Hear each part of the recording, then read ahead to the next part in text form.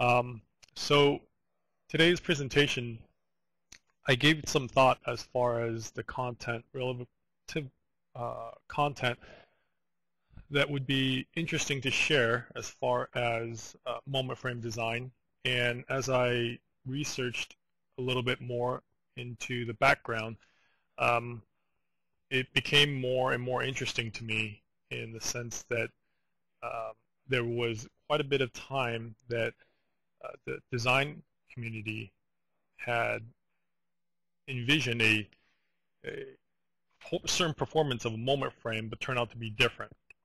And so I'm going to spend some time in talking about the background here and a couple of the earthquakes and how they relate to our understanding of moment frames.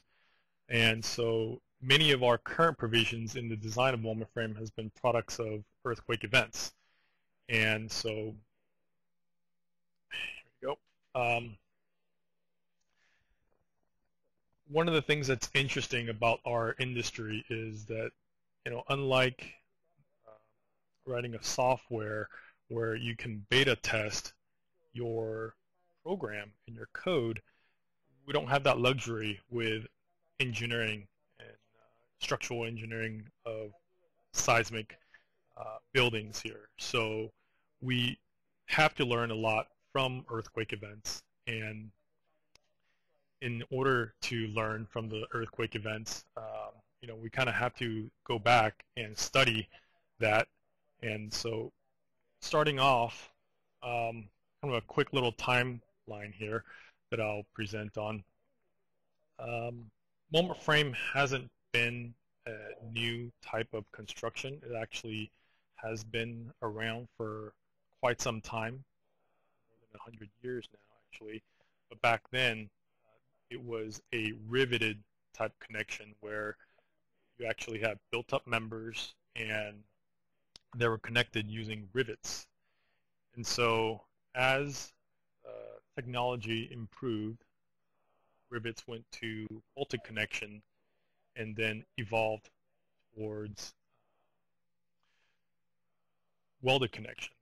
So in looking at the significant earthquakes here in 1906, Richter scale hasn't been established yet, but they had estimated in looking at the information that the magnitude of earthquake for the San Francisco 1906 earthquake was about a 7.7 to 7.9.